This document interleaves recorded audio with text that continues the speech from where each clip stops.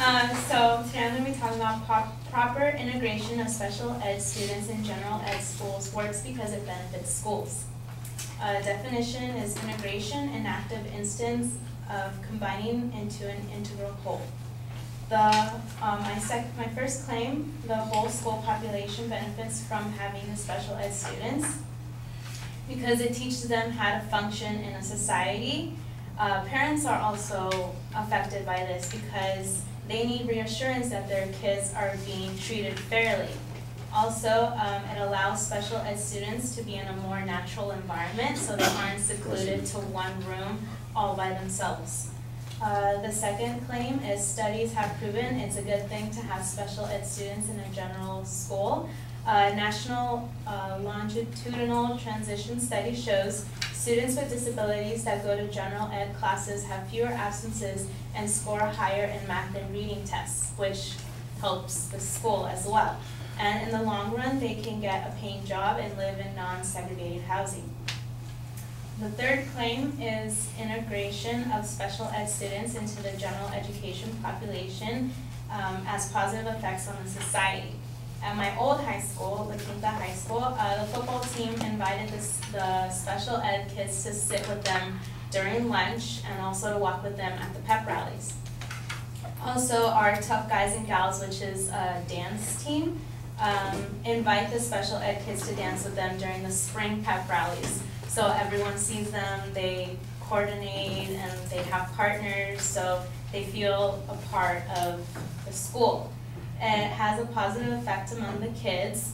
It brings a sense of unity, not only to the general ed kids, but also the special ed kids, and helps society to see special ed students not as a burden, but as part of the society. Thank you.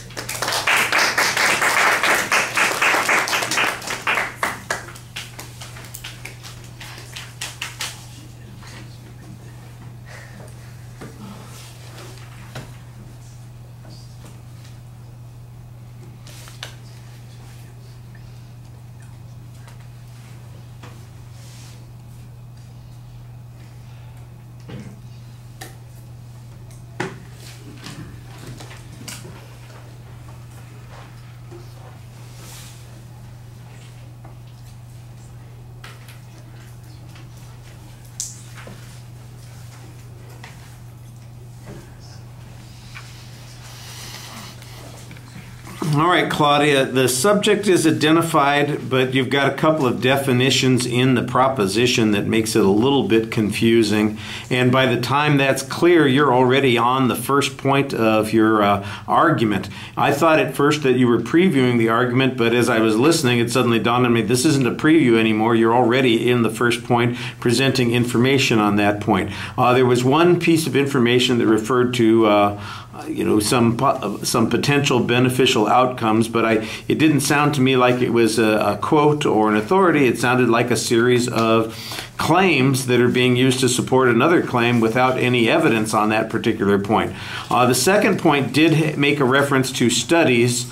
I think you need to cite those studies a little bit more specifically and show how significant a difference it is. Otherwise, it's all hypothetical information that you're presenting on the first point, and on the second point, where you're referring to something that's a little bit more concrete, it's very vague. The third point is supported basically by an example, a personal experience, and I think that's the least kind of controversial part. There's nothing wrong. I don't think anybody thinks that there's anything wrong with integrating special needs students in social contexts and situations.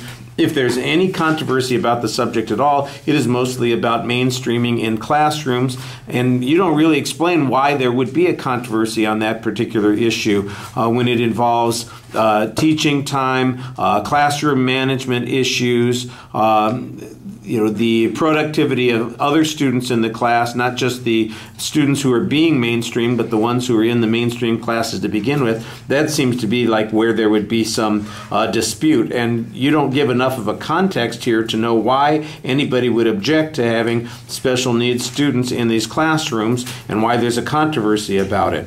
So I think that's a little bit problematic. The speech is underdeveloped and you're reading it too quickly, and like I said, I think there's not a lot of evidence to support some of these points. All right, thank you.